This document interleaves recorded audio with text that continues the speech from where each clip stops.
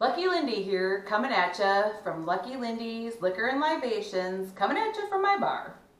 Today I thought that we would just go old school and go with a vodka martini straight up in my pretty glass. So what we're going to need today is a knife, a lemon, a shaker, the strainer for the shaker, your ice bucket with ice, your ice scoop. I'm going to use the Grey Goose vodka, which is what I enjoy. Of course, use the vodka that you enjoy. This is the vermouth that I use. It's extra dry, Martini and Rossi, extra dry vermouth. That is the one that I like. And of course, olives. So, to start with, what we're going to do is we're going to just get a little twist of lemon. And really, we're going to kind of squeeze it and run those essential oils on the glass. If you do not like a twist, you do not have to use a twist. That's the great thing about libations. You can make them how you like them.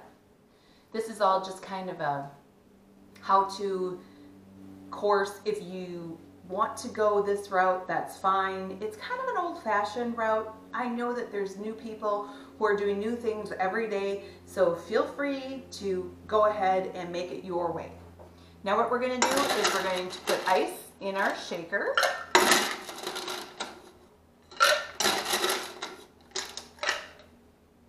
Again, my vodka is cold out of the refrigerator or your freezer, whichever one you prefer. I'm going to take the jigger and 2 shots of Grey Goose, so the large side of your jigger, which is a double, just a little overpour. I do not like a lot of vermouth. I like it to be very dry.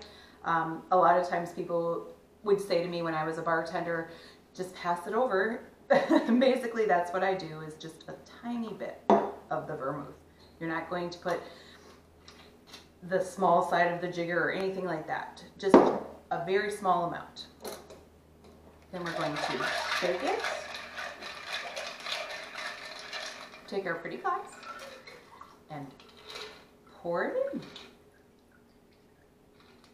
Of course, we're going old school, so we have to have our olives. Cheers.